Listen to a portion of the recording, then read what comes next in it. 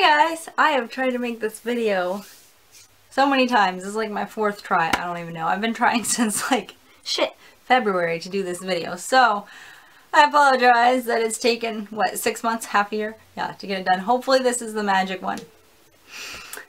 So first of all, I've been really busy lately with getting school ready for the kids. I know a lot of people have been majorly stressed about what they're doing this year with all of the COVID madness going on. But I mean, it hasn't really changed for us because we were already homeschooling. One thing I did do differently this year, I kind of dropped like all the stuff that was stressing us out. And I just asked the kids, what do you want to learn? What do you want to learn this year? And so my 9-year-old had this, literally an entire sheet of different things that she wants to learn. She wants to learn horseback riding, and she wants to learn, here, hold on, I've got it right here. What else do we want to learn? Horseback riding. She wants to learn cooking and hairstyling and sewing and art and swimming and wood carving and survival skills and fencing, as in like with a fencing foil, and tomahawk throwing, human body, electricity, pottery, Latin.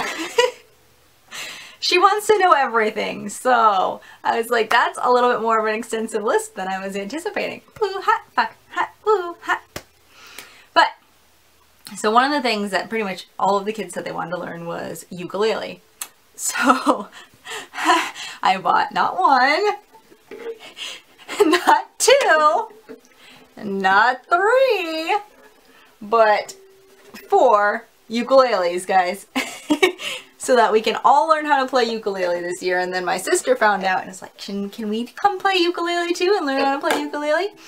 So yeah, I'm teaching ukulele to all of my children. I got the nice one. I spent about twice as much on mine as I did on the kids because, well, I'm more trustworthy than my children. And if they decide that they're super interested in it and are progressing and want to continue learning that instrument instead of jumping to another instrument, then they'll get a nice ukulele. But in the meantime, it's the cheapies. So we're going to be learning ukulele and wood carving and all kinds of things this year, and we are really excited about our school year. Moving on. I've been wanting to talk for a while about something. It's a little kind of off the wall, so bear with me here. So I wanted to talk about the ketogenic diet, which has been used for epilepsy, also diabetes a little bit, like a long time ago, and kind of a personal theory of mine and my personal experience, and how it relates potentially,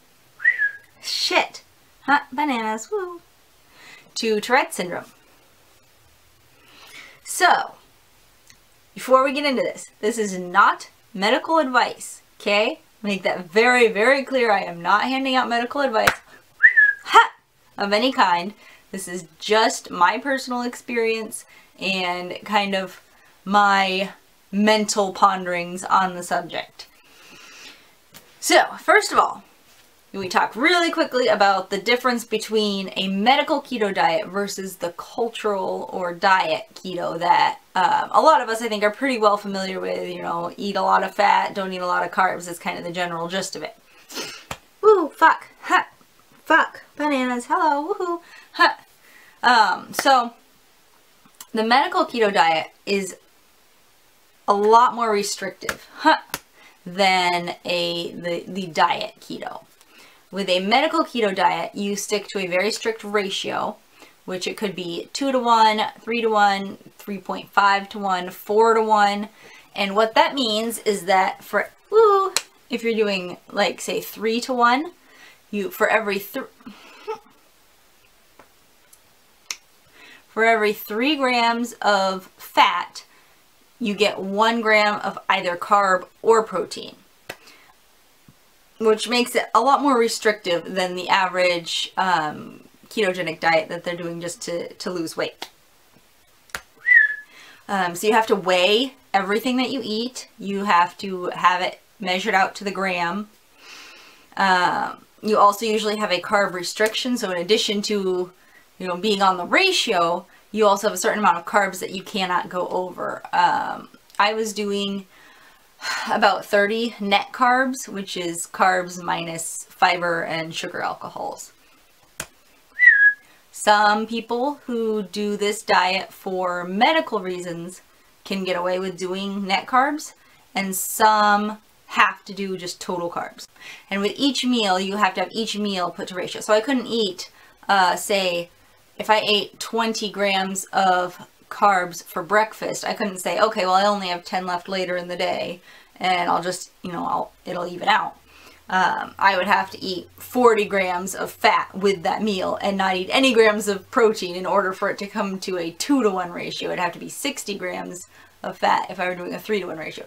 So yeah, it gets like, it's very complicated. It requires a lot of math, a lot of calculations. Woo, woo, woo. And most of the keto products that you can buy in the store are difficult to work with. A lot of them don't actually work with a medical keto diet because it is so strict and so precise. So I started doing a medical keto diet for my son, which if you'd seen, I think either my last video or my second to last, I talked a little bit about him. His first 6 months of life, we were in and out of the hospital multiple times. We were in ICU with him with very difficult to control seizures. And he was finally diagnosed with Tourette Syndrome about a year ago, which is a really severe form of epilepsy, woo, and comes with a lot of other comorbidities that I'm not going to get into now. When I found that out, we were in the hospital with him, and I just immediately, I'm like, okay, well, what can we work with here? What do we need to do? And so I started researching and researched about the medical keto diet, which was used a lot more in about 100 years ago. It was a lot more popular, but as we've come out with more pharmaceuticals, it's fallen out of fashion because it is very restrictive. It's very difficult. So I started researching, and I'm like, well, that's something that I can do that might help. So I'm going to do it. Because at the time, I was pumping for him. Woohoo! And so I figured, you know what? If I do it, maybe it'll increase the fat in my milk, reduce the carbs in my milk. Maybe that will help him out. So I started just kind of cold turkey that day in the hospital, which obviously was not able to do a great job because your menu is very limited in the hospital.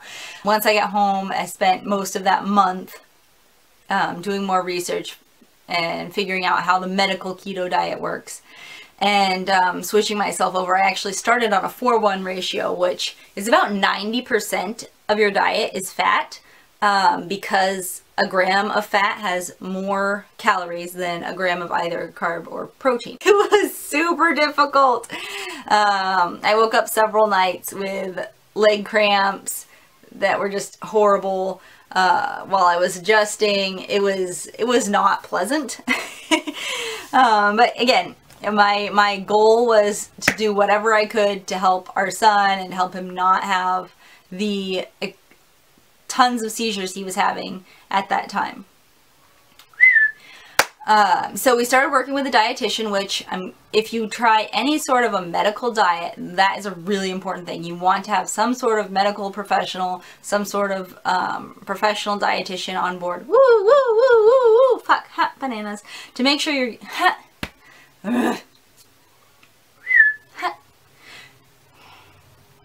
to make sure you're getting all the nutrients you need. So, I do take a lot of other vitamins in addition to being on keto, just because you have to, because it's difficult to get what you need just on that much fat. So we started talking to a dietitian and angling toward getting our son onto they have actually ketogenic formula.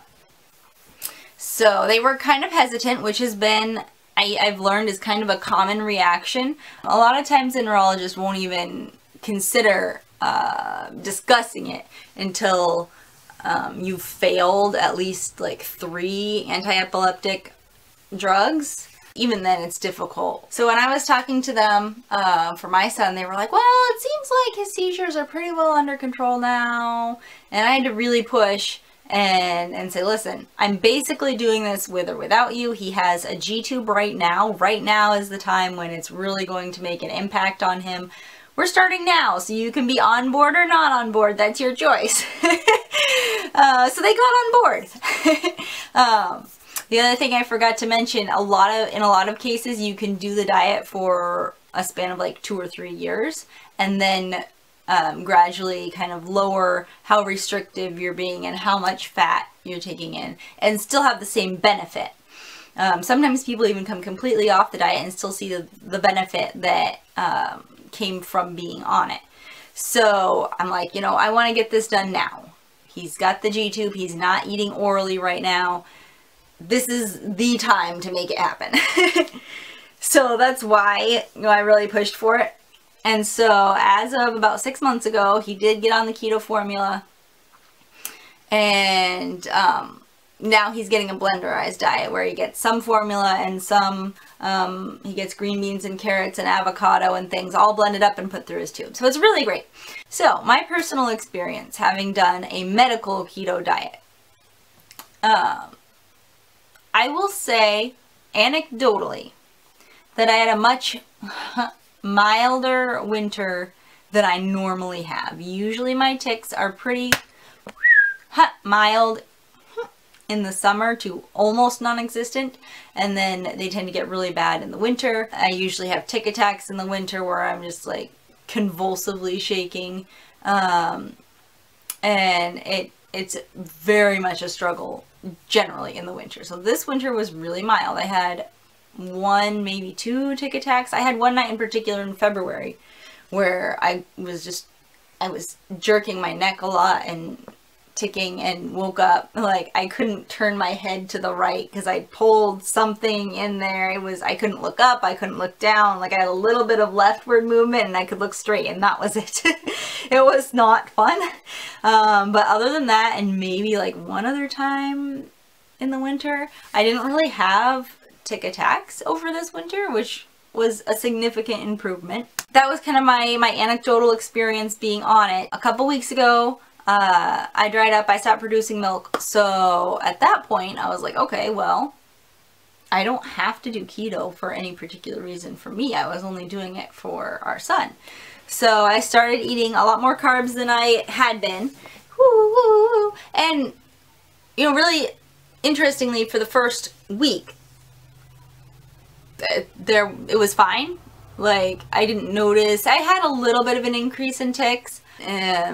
Not a lot, until about a week in, and then all of a sudden, like, things went downhill very rapidly, and I started having tic attacks regularly. I've had, 3 or 4 probably at least tic attacks in the last just couple of weeks. So I'm kind of frustrated. I do find it very interesting. And, you know, the thing is with Tourette Syndrome, it's such an erratic condition. And it's so unpredictable. Like, anything else could have caused my recent outbreak. You know, maybe I ate something else that affected me. Maybe there's some stress that's just been lying around that finally caught up to me. Maybe, you know, it could have been anything. It could have been nothing at all. It just felt like popping out and causing an issue right now.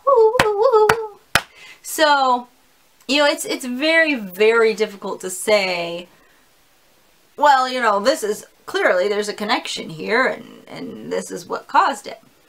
But I did, like, I have kind of stepped back some with the carbs. I've lowered my carb intake again. I'm not being rigorous the way I was before, so I don't know if it's going to help. I don't know if it ever did help in the first place. Again, this is my personal experience, anecdotal. This is not scientific evidence.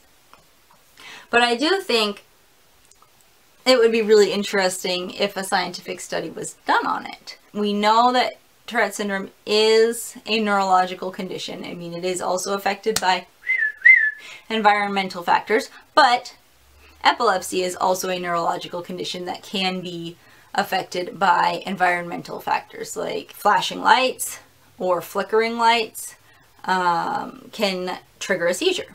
Processing through this in my own head, like, it seems like a case could be made for exploring the ketogenic diet for Tourette syndrome, because we do know that it does work with epilepsy. And obviously they're not the same condition, but they are both neurological conditions, and all of the extra fats going into the brain are what theoretically makes it work. So that's just my thoughts on it. Again, I think an actual scientific study would be really neat to see if there is maybe a possible connection. But it's so hard with TS just because it is so unpredictable and can go into a waxing period for no readily apparent reason.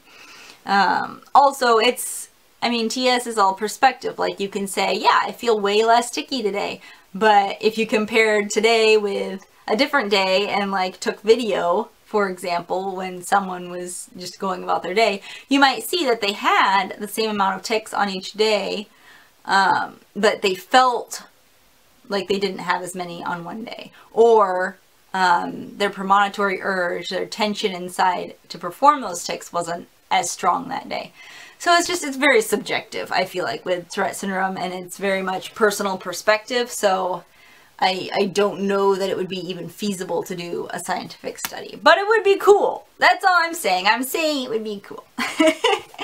So yeah, that's where I am right now. Again, like I've reduced, I've kind of stepped back again on carbs, but I don't know, guys. I feel like I've screwed it all up and I can't fix it now.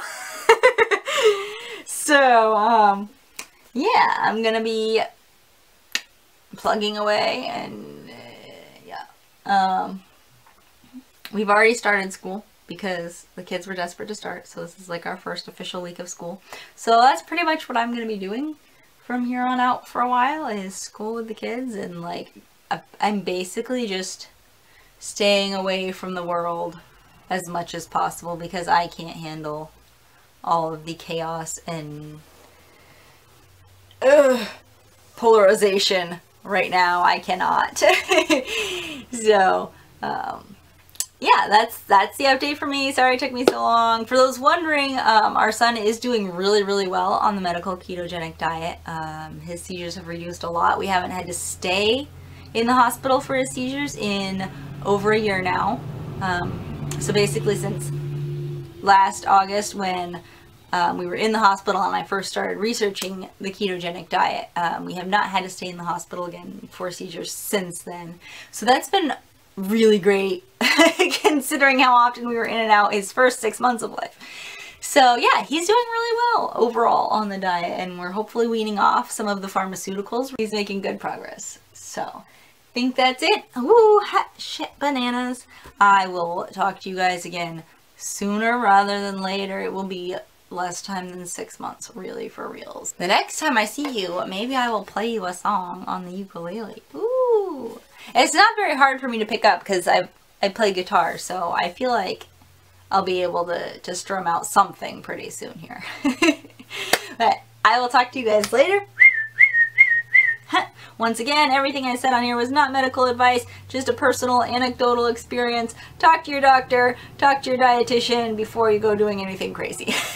Bye, guys.